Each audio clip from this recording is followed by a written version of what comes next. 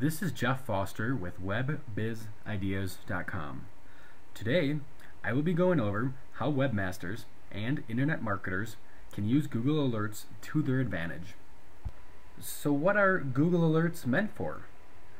Google Alerts are automated email messages sent from Google to anyone who has registered for a particular term or subject, informing them of a new result on that term or subject. For example, if you register at Google Alerts requesting them to send you alerts about new inventions, every time Google finds and indexes a new page about new inventions, Google sends you an email with the website address and a short description. Can you see the advantage to an internet business owner whose website is about, say, new inventions? Yes, a smart webmaster and internet marketer will constantly stay informed on industry news. The beauty about this service is that Google allows for many customizations. Before we go any further, I'd recommend you go to google.com/alerts and register quick so I can teach you how to correctly set up your account. Google Alerts account is easy. Once you're on the homepage, you'll want to type in your search term. I like following social networking trends, so I will type in social networking. Step 2 is selecting the type alert that you'll like to receive. There are currently 6 different alerts: news, blogs, web, comprehensive, video, and groups. A news alert will send you the latest news articles that contain the search term by email, which appear in the top 10 results of your Google News search. A blog alert is the same thing but for blogs, web for web pages. A comprehensive will send you an email of all 3 of those, and video and groups are pretty self-explanatory. The third step is selecting how often that you like to receive it. I usually select as it happens because I want to know exactly when Google indexes a new page, and I want to be the first person to know about it. Step 4, type in your email address, and you're finished. Once you have your Google Alert set up, Google gives you an option to manage that alert. Now, most of the editing is pretty basic, so I won't get into that. But what I do want to draw your attention to are the keywords that I have quotes around and the keywords that I do not have quotes around. See, Google Alerts is set up very similar to their pay-per-click advertising. If you don't have quotes around the keywords, you will receive what is called a general or a broad match instead of an exact match. If you are receiving too many email alerts, I suggest inserting quotes around your keywords. Now, come to think about it, I have been receiving a lot of emails about inventions, the history of inventions, invention ideas, but what I really wanted are just alerts on new inventions. So I'm going to insert quotes around that, and I'll hit save.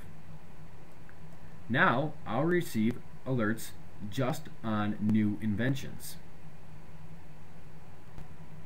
Now, there are a lot more settings than what I showed you, but you can go to our website or Google Alerts to read about the more advanced settings. Next, I want to answer the question of who uses Google Alerts.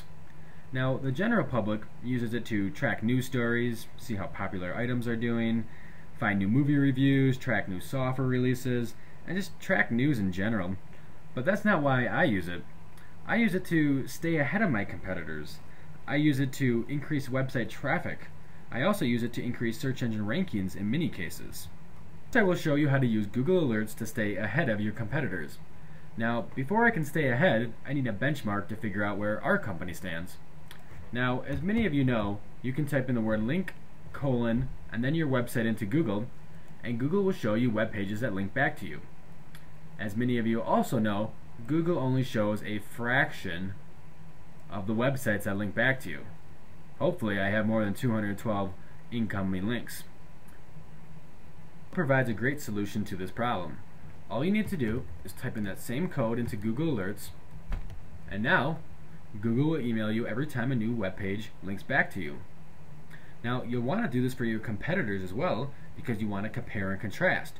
You want to receive more inbound links than they are, or at least more quality ones, and this is a great way to monitor that.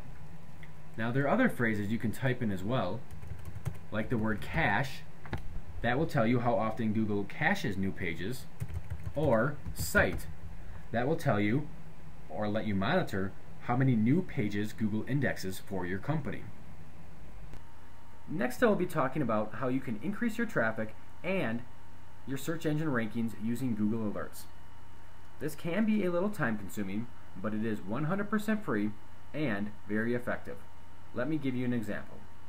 WebBizIdeas wants to be known for and rank well for the keyword phrase Internet Business Ideas. We use Google Alerts to be notified anytime a new page is indexed that mentions that keyword. Usually, we get alerts for the new blog articles written. So, we go to the blog, read it, and then respond with a useful comment.